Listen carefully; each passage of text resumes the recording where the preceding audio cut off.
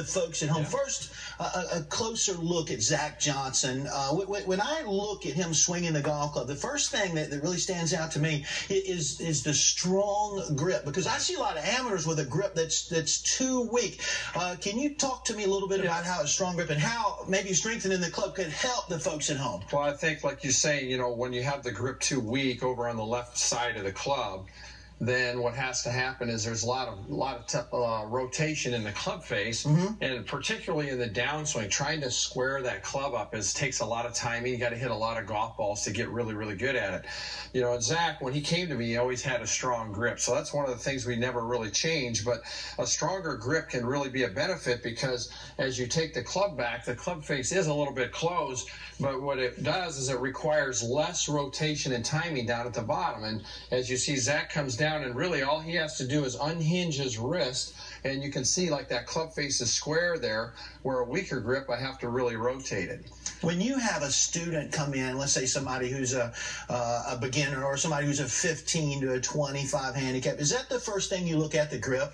Well, I think it depends on what their problems are, but making sure, if those of you that are out there, if you get a grip where the V's, the old traditional, the V form between your thumb and hand go towards your right shoulder, and it's really important that the hands match so that you don't have your left hand on this way and then the right hand on this way or vice versa. So you want them to match, and going over that right shoulder is a really good checkpoint. Okay, before we get to Chela Choi, a little bit more on Zach. When I look at his actual golf swing, what I see, and Paige, you and I were talking about that this morning, what I see is a swing that's rotational and has some resistance in it. What can we learn from that? Well, one of the things that's kind of misunderstood, people sometimes think that strong grip requires a lot of rotation very early in the downswing. But if you look at his swing in slow motion, what you'll really see is from the top, he really gets his arms down really well before that rotation kicks in. And that's actually one of his keys. He likes to, when he starts swinging well, he likes to have the feeling of dropping his arms,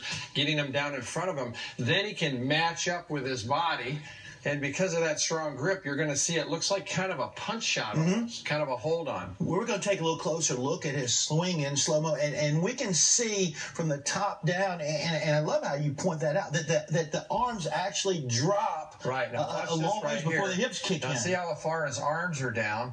Now the hips go, and everything matches up. And one of the great things, and you'll see this with Jordan Spieth's swing as well, which is one of the reasons why they're such great straight hitters and ball strikers, is you'll see that shaft and that right arm and the shaft stay in a straight line a very long time through the golf ball, which keeps that face from turning over. Is there any way to practice that? Is there a drill or something the folks at home can try to emulate that? Really, what we call hit and holds, and we do this a lot. We go back waist high, and then we release. Did you say hit and hope?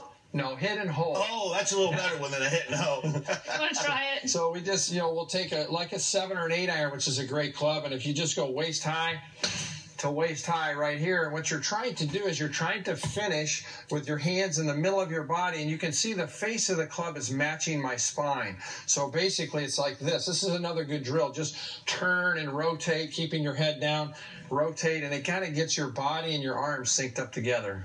That's excellent, and all that great stuff from Zach Johnson. Well, Chela Choi, a name maybe some of the viewers don't know about, but a 7-year veteran on the LPGA Tour, had to wait 157 starts before her first win, but a solid player's had 28 top 10 finishes before the win on that playoff with Ha-Na Jang. Tell me a little bit about her game and what she maybe had to work on, because she was such a good ball striker. Yeah, I'm so excited for her, because she's worked so hard, and she has a game similar to Zach from the standpoint she's very steady, hits it down the middle, really drives it well, hits a lot of greens in regulation. But to win golf tournaments, you have to make those clutch putts. You have to get those clutch up and downs, and that's what we've really focused on over this past year and a half. And her stats are starting to prove out, and she's making more of those putts, and that's what allowed her to that great wedge at the 18th hole there in regulation, and then to make that great putt to get in the playoff. And what is it about her wedge game or her swing that lends itself to accurate and good shots? Well, I think, again, she matches up, has a very good rotation through the ball, because we work on that as well. But I think the big difference for her has been in her chipping, and I wanted to touch on that because so many times people get very wristy the closer they get to the green, and what we've done is we've taken a lot of the wrist out, and she really had a kind of across the bodies type of swing. So we really got her to swing more around herself, more from the inside, and it's really helped her hit those shots more solid on the club face. What's the benefit of keeping the swing on the inside of the plane? Well, it's where you hit the club. Most people hit their chip shots out on the toe of the club, and the ball doesn't spin very well, and you get it's hard to get good distance control.